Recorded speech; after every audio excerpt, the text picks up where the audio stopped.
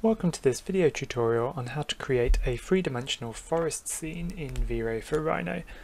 This video will be following on from the previous video tutorial looking at how to import and work with three-dimensional detailed model trees in VRay. And I'm going to be using the same model, and I've added in two extra tree models into our scene here. Now we're going to be working again with VRay proxies, and I've already converted these three-dimensional models into VRay proxies to use within this scene. The reason for this is I'm going to be copying this tree hundreds of times to create my forest scene, so it's important to make sure these are all converted to VRay proxies before I start the copying process in order to keep the size of my file down. Now I'm going to be using the Rhino Grow plugin to help with the scattering process of these trees. This can be found on the website Food for Rhino, and I'm just going to download a version of this and install it into my file.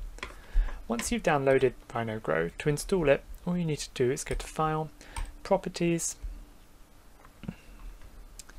down to Plugins, click Install, locate your Rhino Grow plugin there, click Open, and once that's done, hit OK.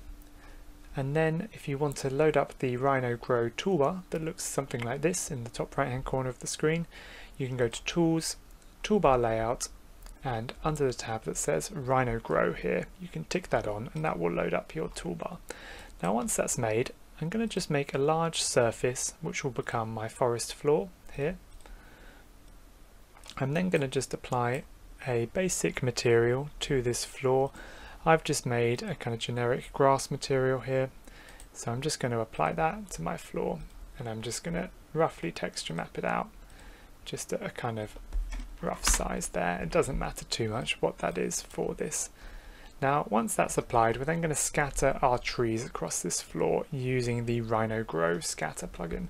So I'm going to click scatter here, and it will open up the scatter menu, and essentially you can just follow the steps via this menu. So we're going to set the base geometry, so click set base geometry, click on my surface and hit enter to set that.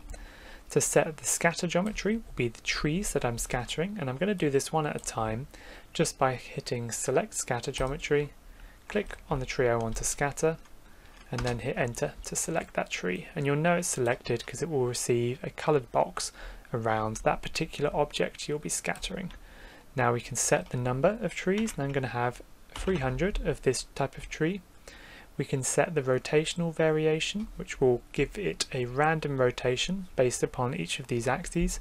Now I'm just doing it on the XY axis, which will mean it will kind of spin randomly in that axis, but it won't lean to either side, which are these other two axes here. I just want to keep it in that axis to keep the tree standing upright, but just randomly rotating along the XY axis there. For the scale variation, I'm going to select uniform scaling here, so it makes sure it scales the tree uniformly, we don't get a squished tree, and I'm just going to put it up to around 50% to give it some variation in the scale of the tree across this landscape. With that set, we're then going to generate a matrices. And what this would do is it will generate a preview of how this tree is going to be scattered across the landscape, and we can see it there. And once you're happy with that preview, I'm then just going to hit transform geometry to essentially scatter that tree across the geometry, giving it a random rotation, a random scale, and copying it 300 times across the geometry, like so. Once that's done, we can then repeat the same process with each of these objects, clicking on set scatter geometry, clicking the new tree, hitting enter, and then regenerating the matrices. So I'm going to go ahead and scatter the rest of these trees across the landscape. Now these have all been scattered, we can close our Rhino Grow editor, like so, and we can pick a viewport for which we're going to render out the scene of our trees. So I'm just going to pick one from amongst the trees around here. Once you've got your chosen perspective view, we're then going to render this out just using the VRay Interactive, and as you can see, we'll wait for this to load up here. We've now got our forest scene nicely loading up. Now at the moment there's a lot going on. Obviously we've got over 1,000 3D trees in this scene. we're getting some nice dappled light on the floor and the shadow from the trees, and as we go further back you can see the trees descending into the distance, but because there's so many of them it's very difficult to get a sense of depth of this forest. So something we can add to really highlight that depth is an environmental fog, to give us that idea that as we go further back there's a haze and a fog that is eclipsed by these trees.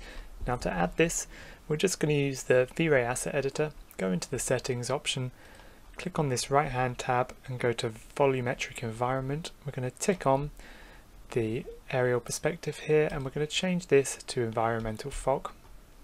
And as you can see, it will already apply that fog to your scene. Now based upon your units, we're then just going to play around with this distance, keeping the fog color white, and I'm going to set it to around 30,000 millimeters in this sense, which will be 30 meters if we're in meters dimensions, and potentially maybe a bit more, maybe 40 there, until you get a nice balance of your fog, which will kind of be stronger in the background than in your foreground.